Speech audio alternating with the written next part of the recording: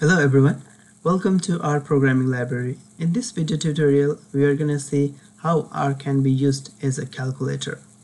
For that let's carry out some basic fundamental operations. R can add or subtract different numbers. Let's add 2 and 5.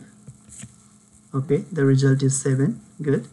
And also let's find the difference between these two numbers, 25 and 17. And the result is 8. R can multiply numbers, so the product of 3 and 7 is 21, and also let's see how much is the product of these two numbers. Okay, and the product is here. R can also divide the numbers. Let's divide 15 by 3, and the result is 5. And what would happen to this number 3 when it is divided by 3? 0, sorry. Let's see how much is the result. Okay, the result is infinity, and of course the result is infinity because such kind of division is forbidden in mathematics. Even we can combine different operations above to make a bit complex calculation in R.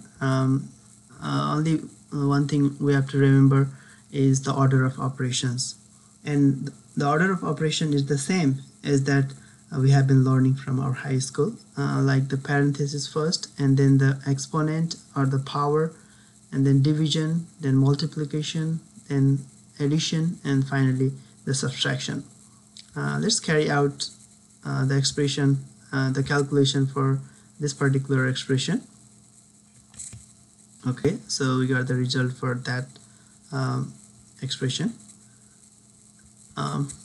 We can even check the value of pi in R using just pi. Let's see how much is that. Okay, of course it is 3.141593 up to 6 decimal point. We can calculate the factorial and square root of a number using factorial function and sqrt function. Let's see how much is the factorial of 5. It is 120, of course, and let's calculate the square root of 25, which is 5.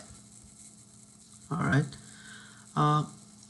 We can also get the values of different angles for sine and cosine, etc. in R. The only thing we have to remember is the input angles should be given in radians, not in degrees.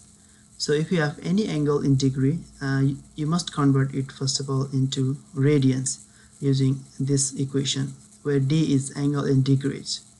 Okay, suppose you want to calculate the value of sine 30, and you have your angle 30 in degrees. Then first of all you have to convert that angle into radian, and then you can use the sine function. Okay, so the value of sine 30 is 0.5. We can also use the log function to calculate the log value of any number. Here also we have to remember one thing: if the base of the log is not specified, then it's a natural log. Otherwise, in every other cases we have to specify the base of the log. So let's calculate the natural log value of 5.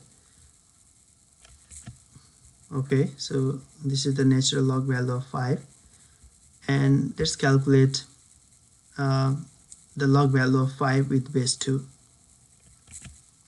which is 2.321928. Okay, we can also calculate the exponential value of any number using exp function in R.